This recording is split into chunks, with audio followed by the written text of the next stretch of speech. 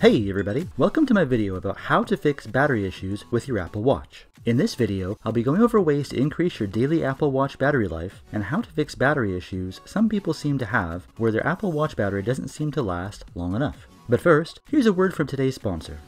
This video is sponsored by PDF Element 7 for Mac, the perfect alternative to Adobe Acrobat. Create high-quality PDFs with a complete set of tools to create, edit, convert, and sign your PDFs and more. With PDF Element 7 for Mac, you can easily create PDFs by selecting images or text files on your Mac. You can even edit existing PDFs by adding or editing comments, text, pictures, or even links. PDF Element 7 for Mac even makes it easy to sign all your PDF contracts and agreements. PDF Element 7 for Mac also allows you to convert your PDFs to some of the most popular file formats, like PowerPoint, Word, and Excel. When creating or editing PDFs with PDF Element 7 for Mac, you can even organize the pages of your PDF.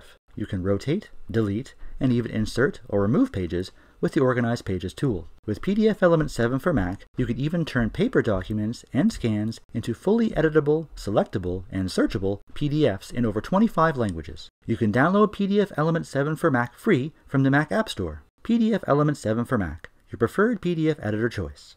When your Apple Watch's battery isn't lasting long enough or not getting you through the day, the first thing I'd recommend is a simple restart. Sometimes apps or background processes will crash and get stuck in a loop, causing your watch's processor activity to run high. This type of situation makes your watch go through battery power fast. In this situation, a simple restart is all you need. To restart your Apple Watch, press and hold the side button until the power off slider appears on the screen. Once it appears, slide it right to power it off. Once it's off, wait a moment, and then press and hold the button to restart the Apple Watch.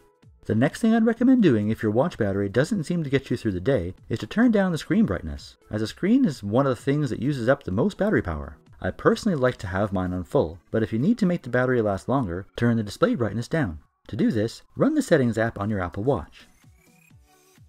Choose Display and Brightness. Then you can tap the button on the left of the scale to dim the display. There's 3 settings. Try 2 or even down to 1. The dimmer you can make the screen, the longer your battery will likely last. Once you've made the adjustment, press the digital crown to return to the main watch face. Also, if you have a new Series 5 Apple Watch with the always-on display, you can turn off that feature to save power as well. To turn off the always-on display, open Settings and go to Display and Brightness, the same menu you were just in to adjust the screen brightness.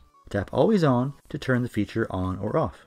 Another thing you can change on your Apple Watch to extend your daily battery life is the main watch face background color. Remember the Apple Watch uses an OLED display, so the more black you have on the screen, the less pixels are lit up, the more power you're saving. As an example, if you're using the infograph watch face, instead of having the default white background, adjust the background color to black. This will help extend your daily watch battery life. If you're not sure how to make this change, just hard press on the watch face and choose Customize. In this example, swipe to the Customize frame on the left and use the digital crown to scroll through the watch face colors. I'd recommend anything with a black background to maximize the power savings. The next thing you can do to save power on your Apple Watch is to decrease the notifications you receive on your watch. If you find you're getting lots of notifications, you can turn some or all of them off. This will reduce the data possibly being sent back and forth from your iPhone to your Apple Watch and also keep your display off more. Of course, you likely want to get some notifications, but you can edit this by the app. To modify the notifications on your Apple Watch, open the Apple Watch app on your iPhone and choose Notifications. Now you can scroll down and modify the notification setting for each app on your watch and choose if you want to keep notifications on or off for all the rest. In relation to decreasing notifications, you can also turn off background app refresh. Apps with complications will still refresh in the background, but all other apps will not, which might make some apps and features you use a bit slower, but it would save some battery. To turn this feature off, run the Settings app on your Apple Watch and choose Background App Refresh. Then switch to turn it off. If there are some apps you know you want to refresh, but most you don't, you can leave the option on and scroll down lower on this screen and choose the setting per app for some added flexibility. If you're in a situation where you think you've figured out that a particular app is killing your battery, you can just force close the app and wait a day to see if you were right. To force close an app on the Apple Watch, run the app in question, then press and hold the side button until you get the power off screen. Then press and hold the digital crown. If you're still having issues, you can use a slightly more extreme solution and deactivate the Raise on Wake feature of the Apple Watch, so the display would only turn on if you tap it or press a button. I think turning this off would be quite inconvenient, but it likely would increase your battery life a bit. To adjust this setting, run the Settings app on your Apple Watch and go to General. Scroll down and select Wake Screen.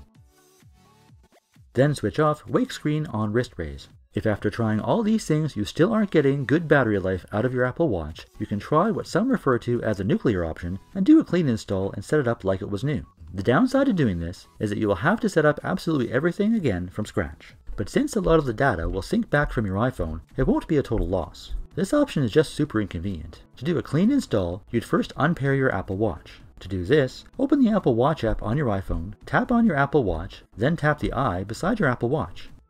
In this screen, choose Unpair Apple Watch. Then to set up the Apple Watch again, follow these steps. First, turn on your Apple Watch and put it on. To turn on your Apple Watch, press and hold the side button until you see the Apple logo. This may take a few minutes.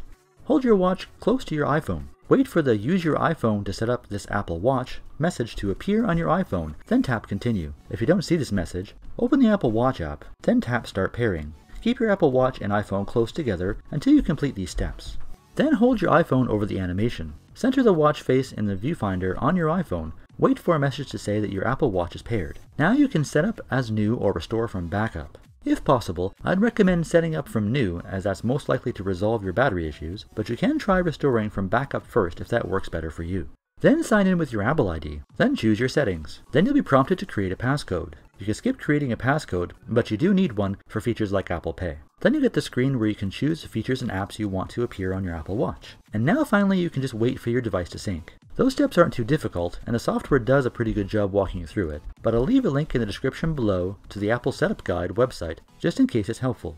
Hopefully these steps helped you increase your Apple Watch battery life. Did I miss any settings or options that helped you increase your Apple Watch battery life? If so, please share them in the comments below. If you enjoyed this video or found it helpful, feel free to give it a thumbs up. And while you're down there, don't forget to ring that bell and subscribe to the channel for more tech videos, including tech how-tos, every week. As always, thanks for watching, and we'll see you in the next one.